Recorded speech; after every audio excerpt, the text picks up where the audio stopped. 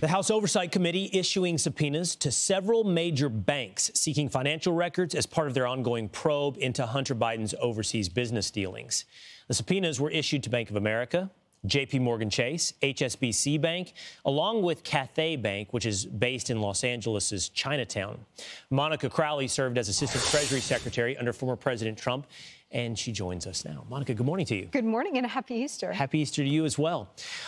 Tell me the significance in your estimation of what the House has begun to investigate with the Bidens. Yeah, so since President Biden entered office, there have been numerous requests by Republicans to try to gain control or access to the suspicious activities reports that the Yellen Treasury Department was stonewalling and holding back. Since the GOP gained control of Congress, they've had subpoena power. So not only do they now have access to what looks like upwards of 250 suspicious activities reports generated by banks to the Treasury Department to raise flags on whether or not there was illegal or any kind of suspicious activity with those foreign transactions. But now you've got the House moving on the banks. Now, these are considered friendly subpoenas, meaning that these financial institutions actually asked for the subpoenas because then they will be forced to turn it over. So these banks now are going to be turning over bank records for not just Joe Biden, but Hunter Biden and the entire Biden family.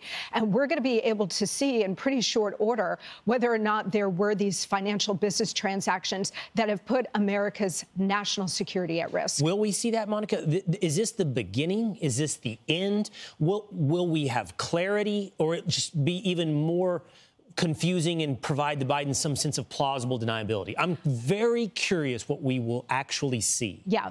So the House Republicans, this is just the beginning of their investigation. And because the corruption with the Biden crime family runs so deep, it may be a while for the House Republicans and their investigation to really excavate the depth of what's gone on here. But what we know so far from what's been detailed and disclosed is that these transactions were not just geared toward enriching the Biden family, which of course they were, but a lot of these transactions that we know about so far were actually also designed to help the CCP advance their strategic and military interests. We're talking about billions of dollars in some of these financial dealings that Hunter Biden was coordinating.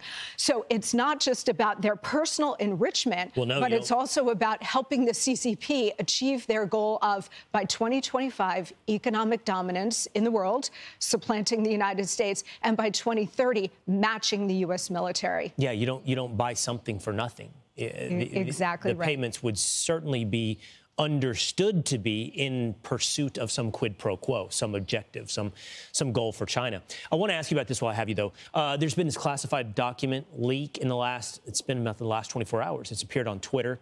It's detailed a ton of American national security interest in Ukraine, casualties in Russia, American spying operations. When you look at this, tell me, in your estimation, the significance of it, and also whose interest, where would this be coming from? Yeah, it's a very interesting leak because it does look like it's an inside job. It's actually photographs of existing documents. So it looks like somebody with access to these documents in the Pentagon's intelligence wing took photographs and then leaked it. Now, the Pentagon says that they're engaged in a deep dive to try to locate the source of this leak. I guess all of a sudden now they're interested in leakers. I mean, we've had the Pentagon Papers over the years. We've had Julian Assange got access to it and published it. He's been punished. But these kinds of secrets, we're going to have to see what they really disclose. But one of the interesting points about this is that it shows that Russia's been having a difficult time in Ukraine, right? So you have to look to the motive of someone leaking this information. Is it someone who is trying to continue the war in Ukraine, continue U.S. support for the war in Ukraine, trying to create the argument that Ukraine is, in fact, winning this war, and so we've got to continue our support to make sure that we defeat Russia, or Ukraine defeats Russia.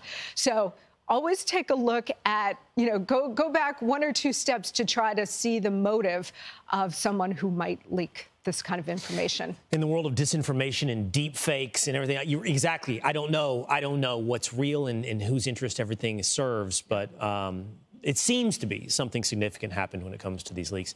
Yep. Certainly something significant beginning when it comes to the investigation of the Bidens. Monica, yes. Thank you so much. Always a pleasure. Thanks, Will. I'm Steve Doocy. I'm Brian Kilmeade. And I'm Ainsley Earhart. And click here to subscribe to the Fox News YouTube page to catch our hottest interviews and most compelling analysis.